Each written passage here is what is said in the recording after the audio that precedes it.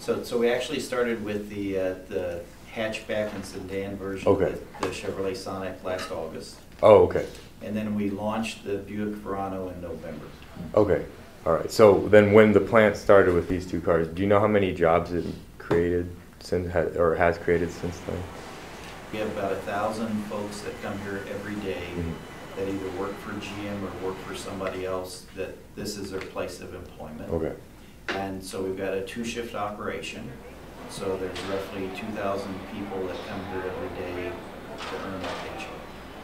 Now, there's lots of other companies that are around the perimeter, so at the business park across the street, 10 miles away in Pontiac, other locations within Michigan, going back to the comment about where parts come from, that provide product for Orion, and they're at work because we're back at work. So there's a multiplying factor there, and you could probably look up the statistic, but there's been a lot of studies done on what's the ratio for every one person working at a plant, how many people are probably supporting that one team member at the plant with all the suppliers, etc.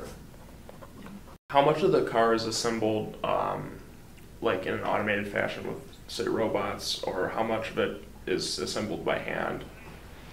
Probably the most automated part of our factory is what we call body shop, where we actually put the body together. So you're going to see lots of robots back in the body shop. I think there's about 400 of them.